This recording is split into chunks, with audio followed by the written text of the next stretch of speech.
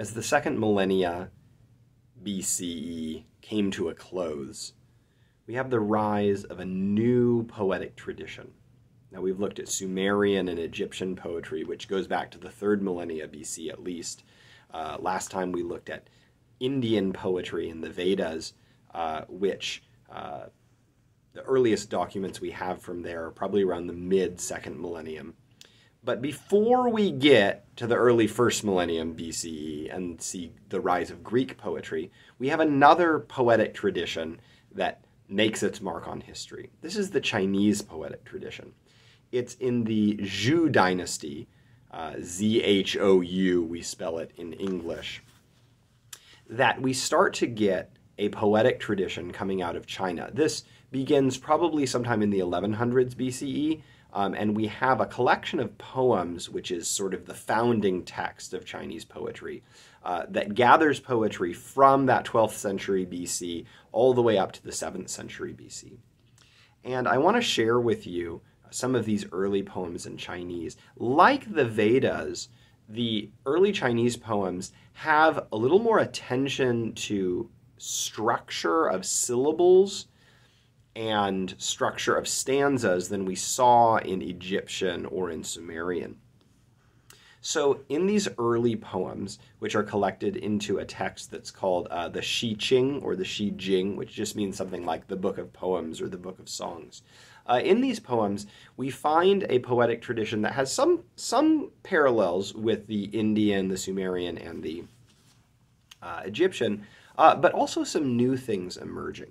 One of the things that emerges in the Book of Songs that's very lovely and I think surprising is we get some just very straightforward love poems. And I want to share one of those with you today. So this is from the section of the Book of Songs that collects songs from the area called Chen.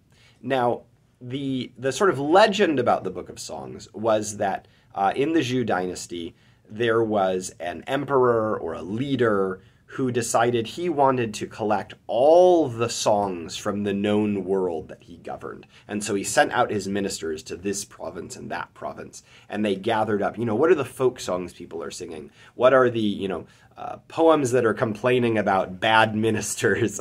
And so you have a range of poems from around China from this era, and probably poems that span this about 500-year period from the 1100s into the 700s and 600s. But some of the most striking of these are these poems that are just simple expressions of human longing and love. I want to read one to you. This is called something like the bright moon or the white moon. This translation that I'm going to read to you is from the 20th century, and it titles it White Moonrise.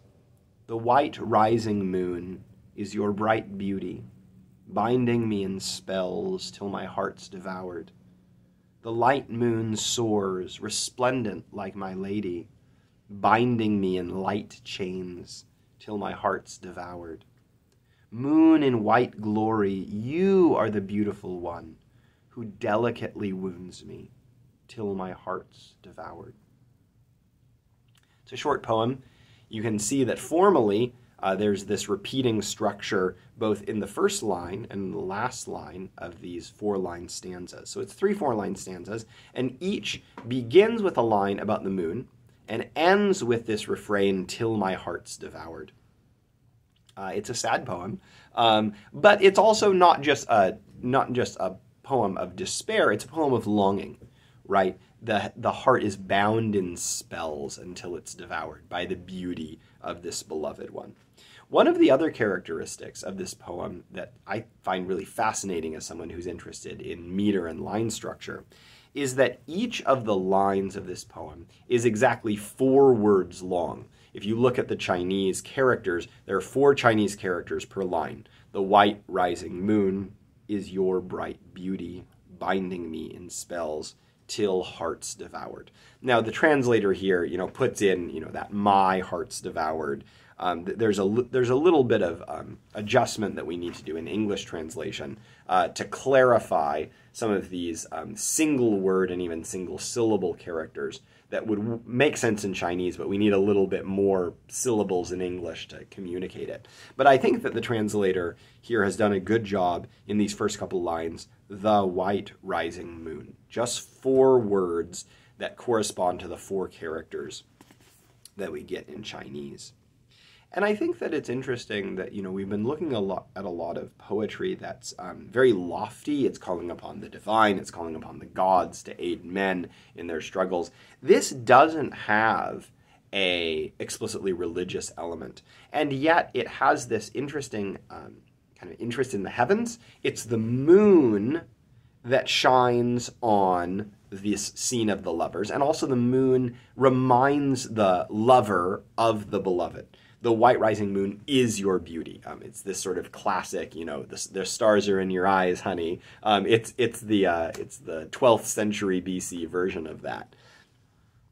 And we're going to see as poetry progresses that this interest, not just in long and short vowel sounds, which you don't quite have in Chinese in the same way that you do in Sanskrit, but this interest in counting very precisely the number of syllables and the number of words in each line and limiting oneself to this frame of we have 4 lines of 4 words each. And that's what we're going to build our song of longing out of.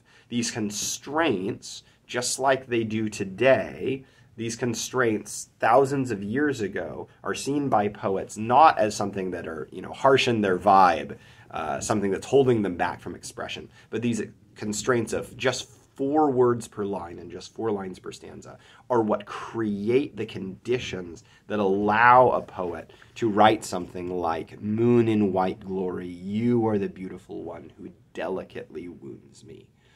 This economy of language that's created by the formal structure creates this ringing and resonant creation that echoes down the ages to us and maybe, hits us where we're at or where we've been sometime in life. Next time I want to look at how the Greek tradition is picking up on this interest in syllables and also this interest in love poetry. Thanks.